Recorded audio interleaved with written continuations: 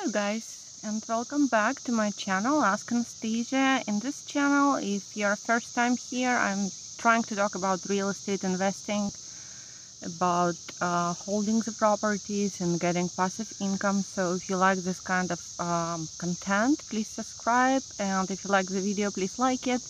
I really appreciate your help. So in this video I want to talk about I believe success, kind of, because I turned a guy who has been a flipper for the last 2-3 years here in Cincinnati area, and he got his first property that he decided to hold, and I'm very happy for his success. And I just want to give you numbers so you're gonna decide for yourself, is it better to buy property and hold it and have some passive income, or it's better to flip. It's obvious that every scenario is different, but let's just look at the number. So he purchased a property for $40,000. It's in a not very great neighborhood, but you can easily rent there, you know. So he purchased a house for $40,000. He spent $30,000 rehabbing it, and rehab, it's to bring property back to the livable condition. So he spent together $70,000. He's working on a property himself. It's very important, so you have to understand that you cannot just don't do nothing and just make money. You have to put your sweat into it, you know. And he was hiring, he has 2 or 3 people who are working with him too. So his total cost was $70,000. So when he appraised property, appraisal came up with $430,000. So you have to realize 130 minus 70, it's $50,000, which he can make. It took him, I believe, 3 months to do this. So he can, you know, he can make this $50,000, but you have to realize that when you're putting property for sale, from this $130,000, assuming that you're gonna get full price offer, you have to pay about $6,000 commission, real estate commission. Here it's 4 to 6%. In different areas may be different. And then you have to deduct how much money you put into it. So there, if you sell for 130 minus 6,000 real estate commission minus 70,000 that he put into the deal, he would have 55,000 profit. But please do not forget that this consider capital gain, and you need to pay tax on it. I'm not a tax advisor, you know, so do your own research. But from my knowledge, it's usually 25 to 30% that you have to pay on capital gain. And this comes to $15,000. So after everything is done, he would pocket $40,000, which is great. I understand this, you know, so many of us working and making 30 to 40,000 per year and make this money in 3 months, it's incredible. But when I approach him, and it's not like I'm pushing him for something, I just want to show him different side, you know, of what can be done. So what happened, I suggested to use a lender that I was using it, and he's doing loans in many different states. And again, if somebody is interested, leave a comment below. I'm gonna share his information. He's a great guy. So he went to this guy, and David, his name is David, he specialized in loans for the real estate investors. So he's not looking into your taxes. All what he cares that property has equity on it, and that your credit is decent.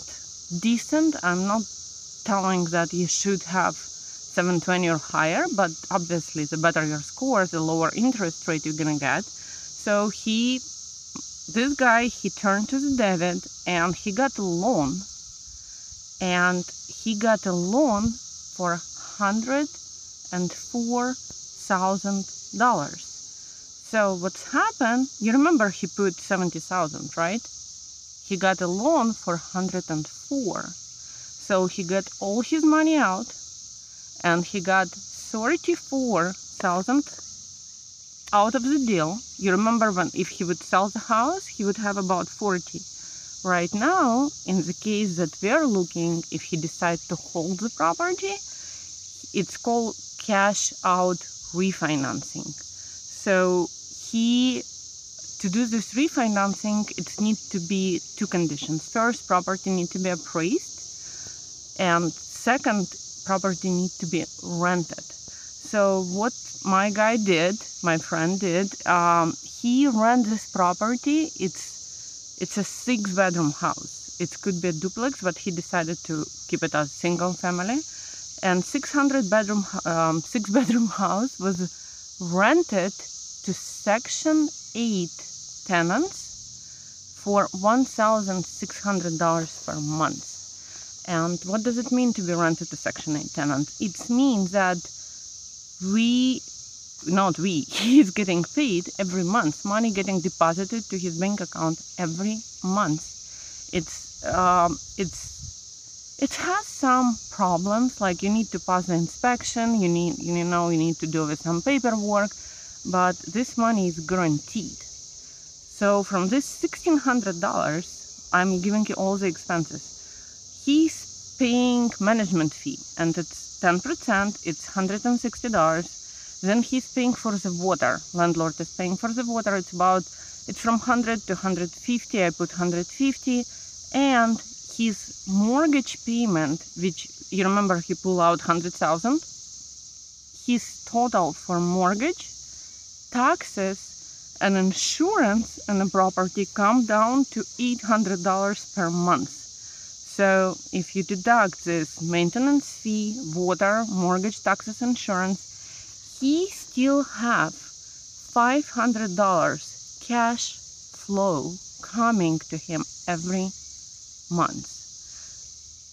Maybe it's not a lot of money for some of you, but just think about it. It's about $6,000 per year. And he already got all his money that he put into the deal. And he got 30,000 extra money to go for him and look in the different deals. He got all this, and he add first property into his passive income portfolio. So that's what I'm talking all the time. That I know so many people who make great money in flips, but you make a flip, you take the money and you go and you work again and you work again and you work again. I don't know about you, but I don't enjoy doing rehab, and it depends on your age and health condition. Maybe you cannot even do it. So it's just my point of view. So I just want to show what can be done, if you look at things differently. And it's so many different websites where you can, if you're tired of rental business, you can, just sell to somebody else who wants to get into the rental business. We were talking about this roofstock.com website. I'm looking into it right now. And I just want to share another news with you. I got my real estate license here in Ohio, and I was not sure why even doing it, but right now I'm making a decision that my goal for the next 5 years is gonna be to help 100 women to get their first house.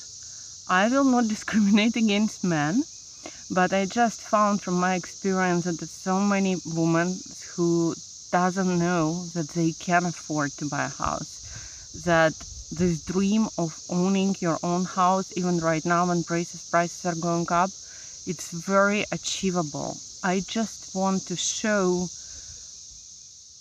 to the woman that you can achieve success. Somebody did this for me a long time ago, so I want just to pass it on. So far, I just looking through my client list, I helped 4. So I still have 96 to go. So if you're living in Cincinnati area, if you want to buy your first home and you don't know where to start, please leave me a comment below. I would contact you, I would help you all the way through obtaining the loan to closing on your first house. And I hope we can do this together. Thank you and have a great day.